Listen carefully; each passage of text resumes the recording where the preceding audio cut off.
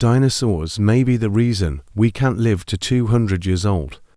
According to the details in Popular Science Turkish, microbiologist Joao Pedro de Magalhaes, working at the University of Birmingham, hypothesis in his newly published article.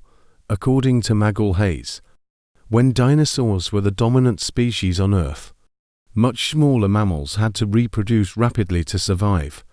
This means that longevity genes may have been discarded as evolution progressed. Some of the earliest mammals were forced to live lower down the food chain and probably spent the 100 million years of the dinosaur age breeding rapidly to survive, says Magalhaes.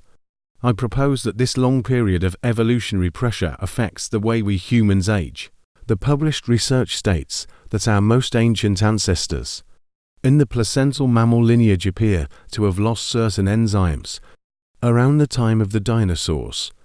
The enzymes in question are enzymes that repair the damage caused by ultraviolet UV light. Interestingly, Marsupials and monotremes lack at least one of these three UV repair enzymes, known as photolyase.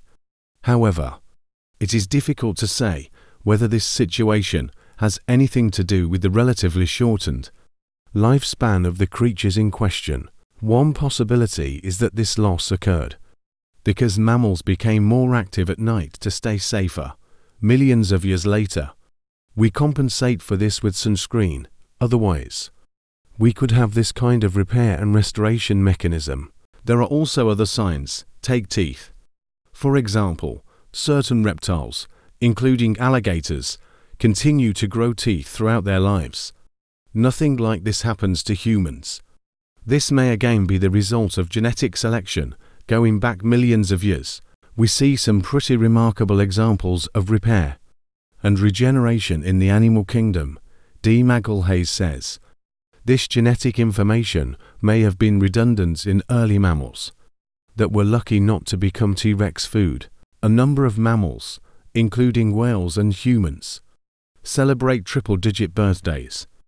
Whether we do this under constraints inherited from our shorter-lived ancestors, or whether we have somehow evolved to be unaffected by them, will be the subject of future research.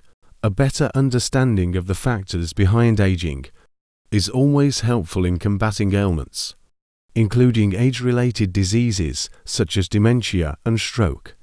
The genetic facts behind the longevity bottleneck may help us learn more at this point, although it is just a hypothesis at the moment. This phenomenon can be considered from many interesting angles, says de Magalhaes. An example that can be given in this regard is that cancer is more common in mammals than other species due to the rapid aging process.